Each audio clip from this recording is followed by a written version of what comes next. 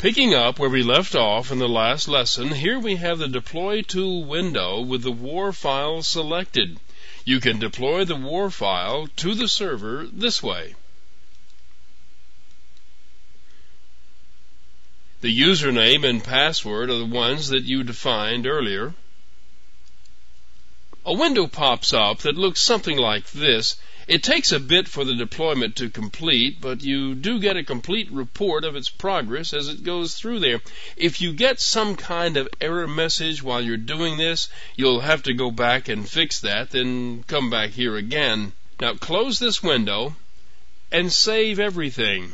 Now that it's deployed, you can use your web browser to see what you've done. Here in the web browser, you enter the URL of your local server and the JSP page.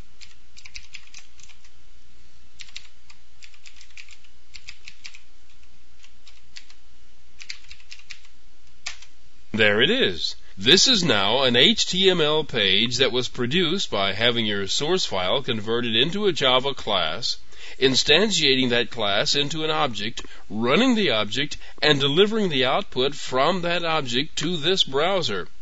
Here's what the resulting HTML code looks like. You can see that the original HTML code was retained. The Java code was run to produce multiple copies of the howdy line, but otherwise the Java code is simply gone. Of course, Java being a complete programming language, we can do a lot more than just loop to repeat code, and we'll be doing that in some future lessons.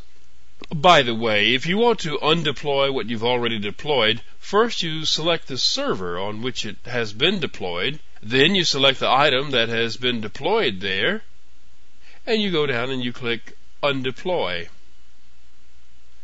Say yes to make sure, and you get another window that shows you the progress, and it's done.